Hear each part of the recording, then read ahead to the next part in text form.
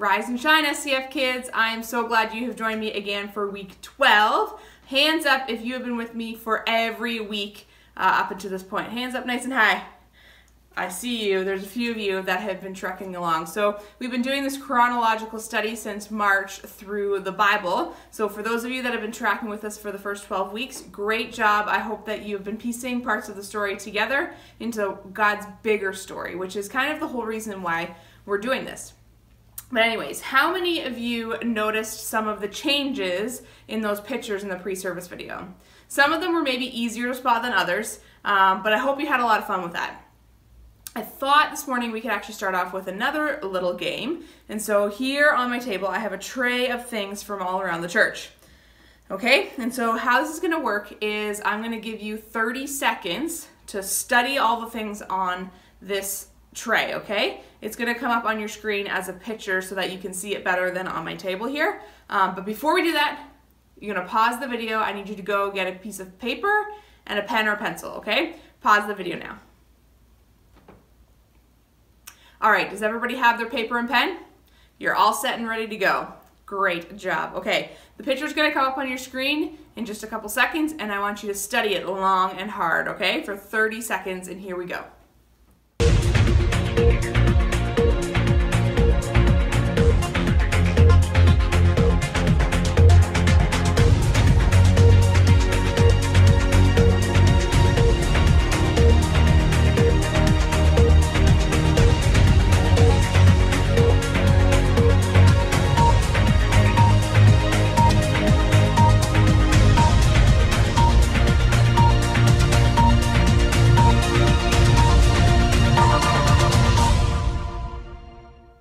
Okay, do you have it all memorized now?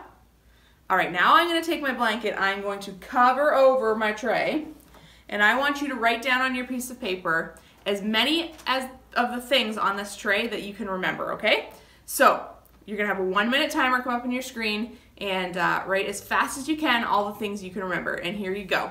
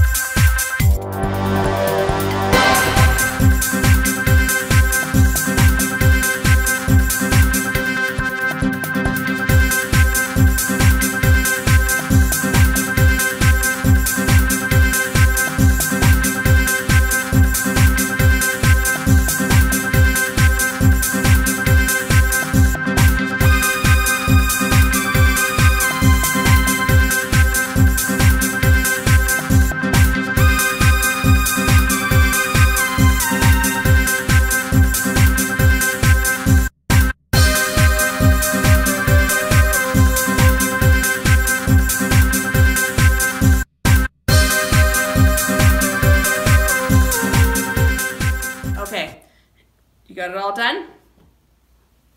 We are going to actually go over the things on the tray so that we can see how many you got, okay? So we had a Kleenex, a mitt, fork, scissors, computer mouse, pen, pencil sharpener, Post-it notes, hand sanitizer. You don't want to be anywhere without that these days.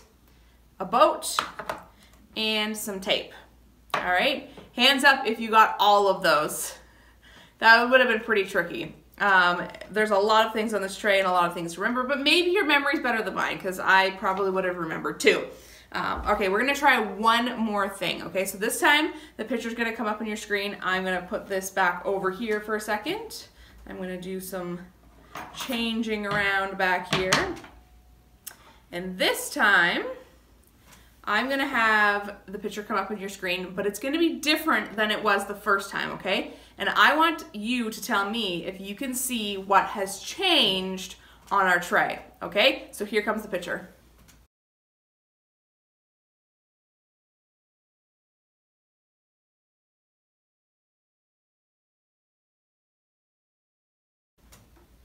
Can you tell which it is that's changed? Shout it out if you can see it. I can almost hear you. Shout it a little louder. Right. All right. The mitten and the scissors changed places. And speaking of things changing, in our story today, something changed, and I think we better watch it and see what happened.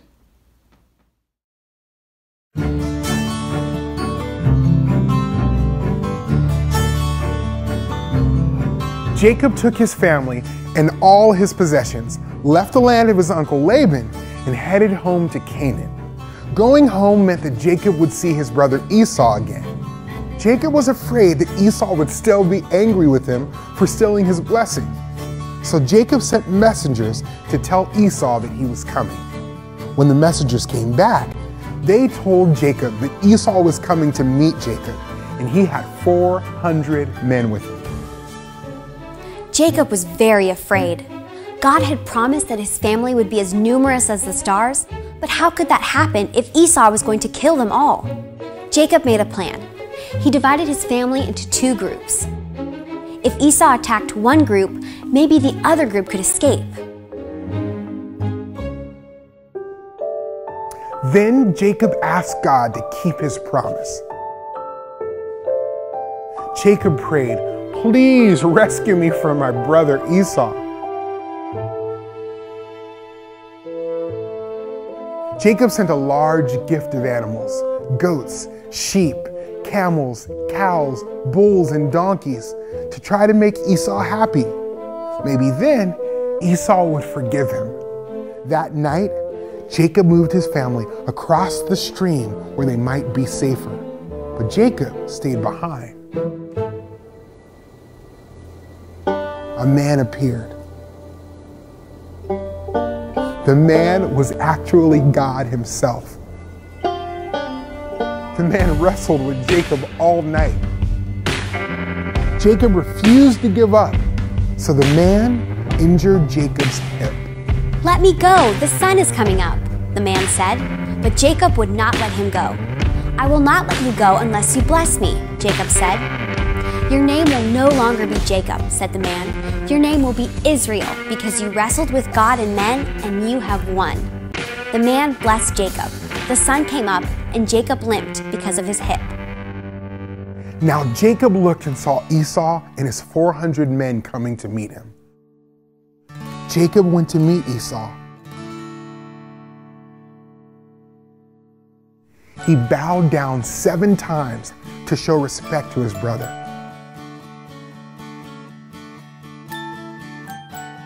Esau ran to Jacob and hugged him. He was not angry anymore.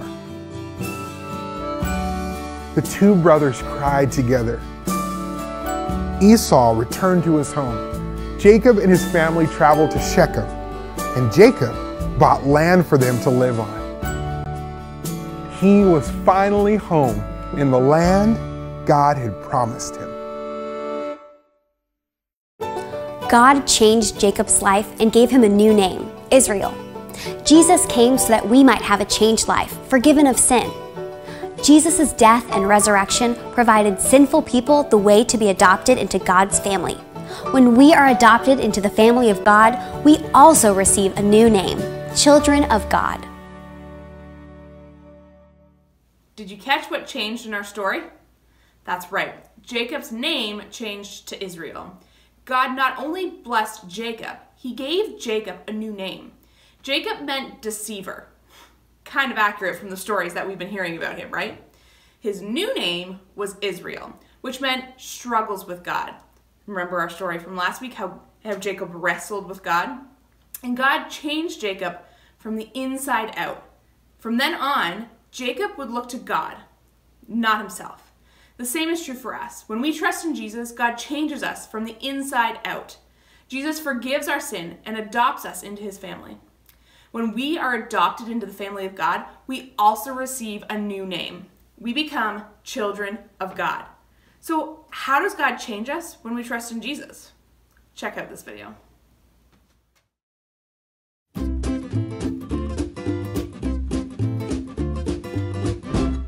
Hey friends, I'm Pastor Brian. It's time for Questions from Kids.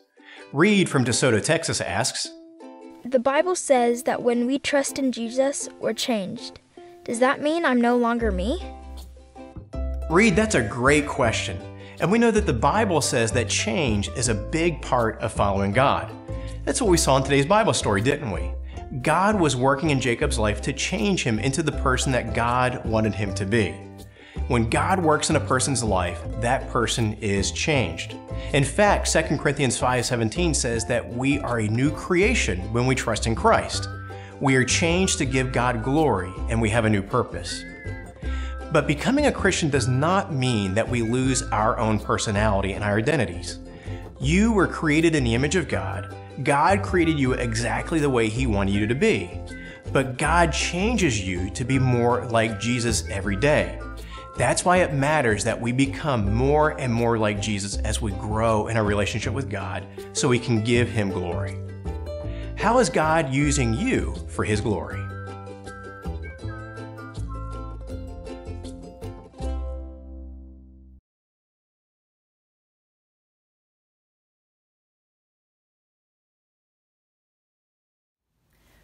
Welcome to Name That Color Change. Wendy Win-A-Lot over here. Bet you didn't know this, but I win a lot. And I mean a lot. I could say that pretty much every game I play, I win. I don't know how it works. I can't explain it. I'm just really, really good at games. So I thought I'd play a game with you today. And guess what? I'm probably gonna win. Just saying. But here's how it's gonna work. I've got the verse over here, which will be also on your screen to help you see. I have some ping pong balls and I have some water. And as you can see, the water is very clear and boring. But we are going to play color change if I can get one of these ping pong balls into here. And whatever color the water changes to is the color on our verse that the words will disappear. Make sense? If not, it will make sense as we go. Now, the only problem is I have to win in order to play the game. So before we even start, let's read it together with all the words there, okay? 1, 2, 3. I am with you and will watch over you wherever you go, and I will bring you back to this land. I will not leave you until I have done what I have promised you. Genesis 28:15. Okay, here we go. How many of these ping pong balls do you think it's going to take me to get in there? I think because I'm Wendy Win-A-Lot, I'm going to get it on the first try. What do you think? Here we go. Oh, I mean, that was somewhere. Not quite where I was going. I win most of the time. Here we go. Oh no. Win sometimes. Uh-oh. Whoops. I'm really good at hitting the side, guys. And that one was coming straight for you. And, yeah, okay. Are we, whoop, whoop, that one came right back to me. Kind of like a boomerang. Oh, ding, ding. Have you guys guys ever played this at a carnival before? Is there any hope of me getting this in here? Ding! Okay, first ball in. Oh no. Didn't mean to knock that over. Oh, all right. Were you like starting to turn the video off because you were thinking this is hopeless? All right, so what color do you think that this water is going to change? Blue? I don't know. Let's see. Oh, it turned yellowish orange. Can you see that? Well, kind of. I probably needed a little more color change in there. Anyways, we're going with orange on that one. Okay, so all of the orange words, so wherever, done, and Genesis are going to leave our verse. Let's try it together. I am with you and will watch over you wherever you go. And I will bring you back to this land. I will not leave you until I have done what I have promised you. Genesis 28:15. Great memory, you guys. You did a wonderful job without the orange words in our verse. Let's see if Wendy Win-A-Lot can get another color change going on here. Ding!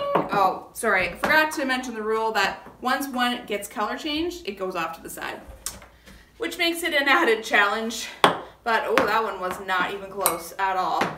Cheer me on. I need a little extra help. I think maybe I need a new prescription on my glasses. What do you think? This is harder than it looks. Whoa! All right. Let's see what color change we can get this time. Can you see that? It is a very, very light green. Can you see that?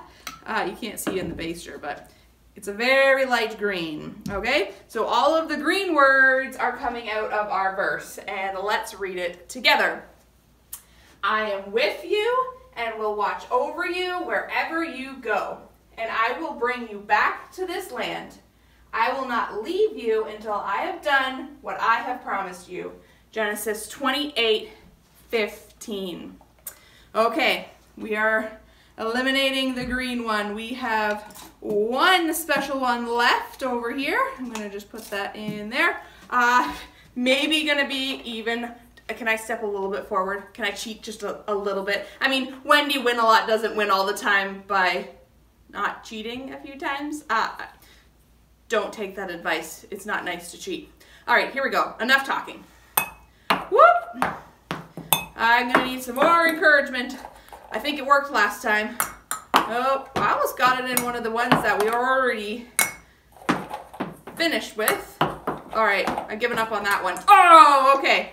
Finally got it. Last time around, obviously from our chart, you've probably picked up on what I'm doing. It is pink. All right, can you see that? Pink this time around. So one last time, nice and loud with me. We're removing all of the pink words. All right, here we go. I am with you and will watch over you wherever you go, and I will bring you back to this land. I will not leave you until I have done what I have promised you. Genesis 28:15. That is an awesome promise that God had given to Jacob, that he didn't have to worry, that God was going to go with him wherever he went. It didn't matter where he was, God was with him, and God is with us. So this is a verse that is encouraging both to Jacob and to you and to me. And, well, once again, Wendy Win-A-Lot has won the game. See you later, guys. Esau's act of forgiveness to Jacob reminds me of God's forgiveness to us through Jesus. No matter what we've done, Jesus is willing to forgive us when we turn to him. That alone is reason enough for me to stand up and to sing praises to his name. Would you join me?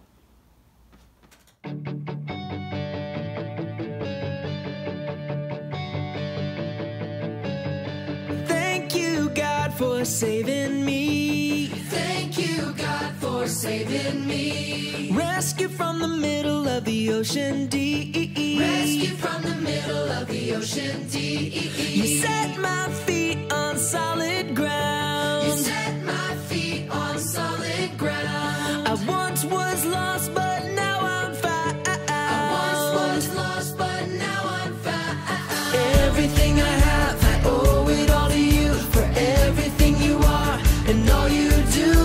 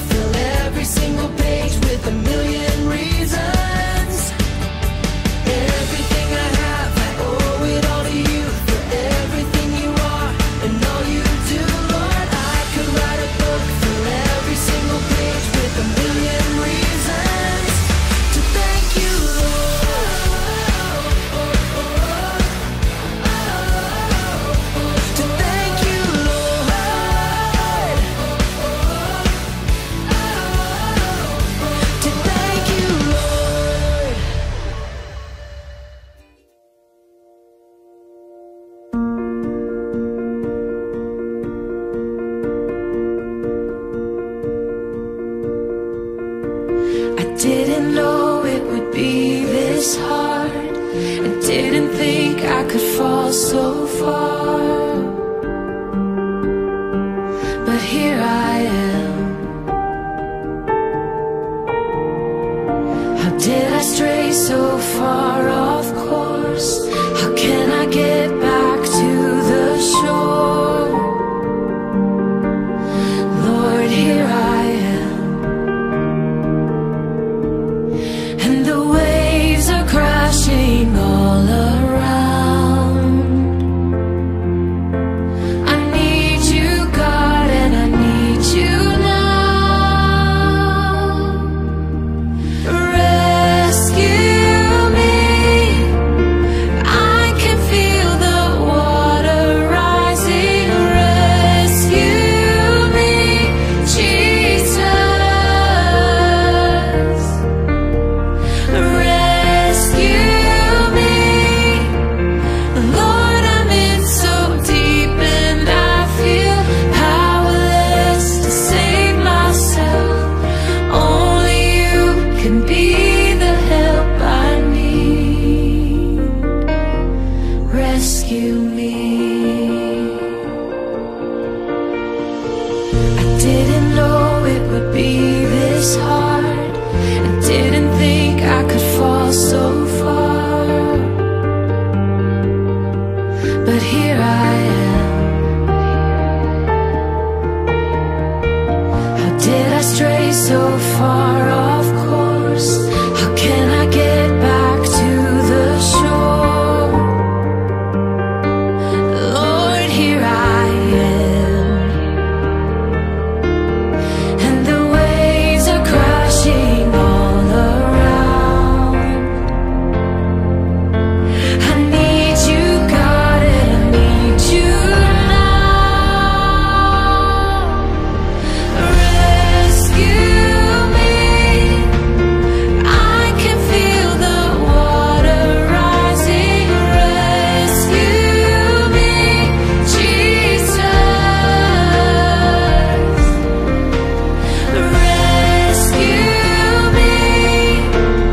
Lord, I'm in so deep and I feel powerless to save myself. Only you can be the help I need. Rescue me.